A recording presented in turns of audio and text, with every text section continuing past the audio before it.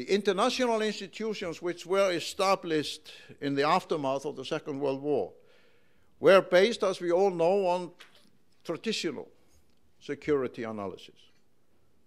But it's now important to emphasize, as is done by the recent EU report, that the multilateral system is at risk if the international community fails to address the threats associated with climate change.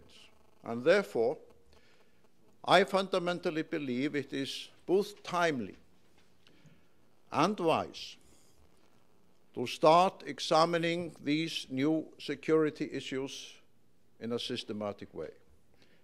And I will offer you here this morning the following list of 10 relevant areas based on analysis by experts and scientists, alerting us to the complicated yet important task ahead, to the conflicts which the warming of the planet could create. First, widespread water crisis caused by the drying up of lakes and rivers, by the spreading of deserts and the melting of glaciers. And since many of the Earth's biggest rivers run through many countries, the drying up could cause nations to take drastic, even military action in order to secure their own water supplies. Already, the water systems in the Middle East are under intensive stress. 2/3 of the Arab world depends on water resources originating outside their borders. And Israel might lose 60% of its water supply this century. China, with a fifth of mankind, only has an access to a very small, some people say only 7%, of the global water reserves. Secondly, in all continents, the reduction of arable land will have a severe impact on food security and create an acute crisis for hundreds of millions of people. And as we know, historically, the conflicts over water and land, the basis of agricultural production, have led to wars in Europe and elsewhere.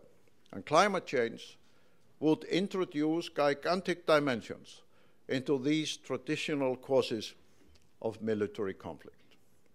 Third, increased flooding and prolonged droughts would intensify these developments and make it extremely difficult to deal with them in a comprehensive and systematic way, especially in the view of the fourth item of my list, migration. Migration between states, regions, and even continents could reach a level hitherto unknown. The migrants would be climate refugees, trying to escape droughts, hunger, water shortages, and rising sea levels, looking for new and secure homes because theirs would have been destroyed by either storms or flooding. Almost 2 billion Asians live within 35 miles of the coastline.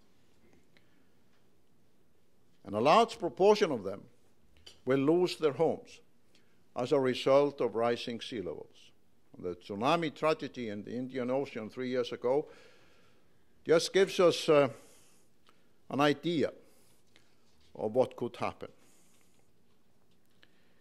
The fifth is the urge to enter countries which fare better in the era of climate change. And this urge could grow to such an extent that all the resources and capabilities of those fortunate countries would be threatened to the same degree as if they were faced with a massive military invasion.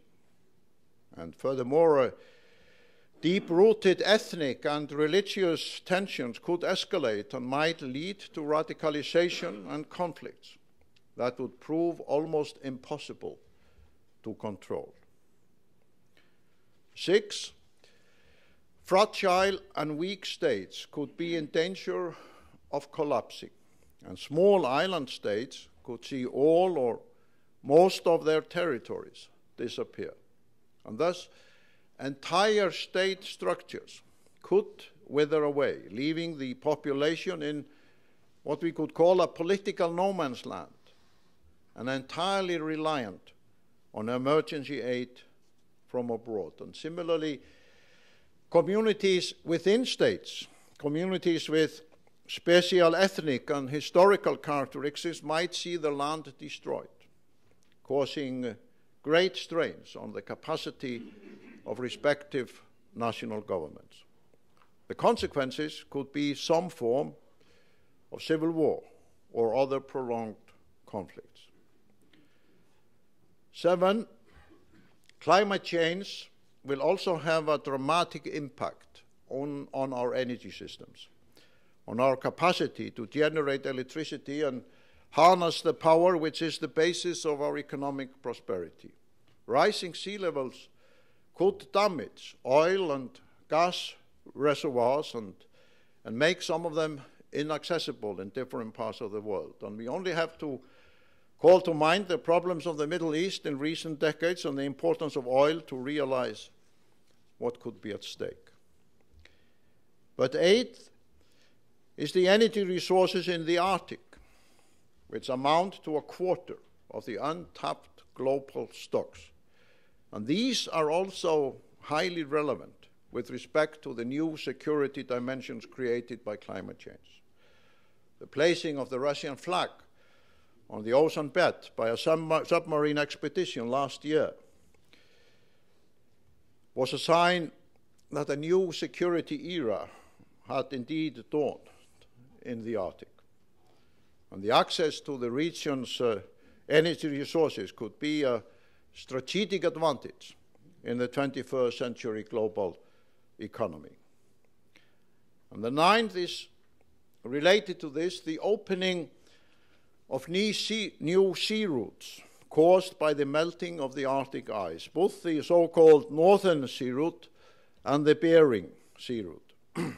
And those not only shorten the ocean trade routes from Asia to Europe and America in a revolutionary way, but they also require systematic arrangements and formal agreements and treaties if they are going to be successful, involving Russia, the United States, Canada, and the Nordic countries.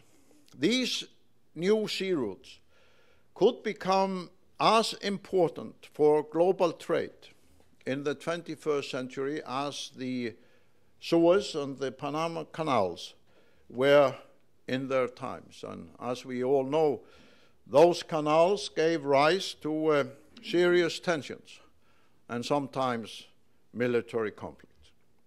And it is therefore clear that the control over the new sea routes, which climate change will open up in the Arctic, will confirm enormous power and wealth on those countries that find themselves in the key geographical positions.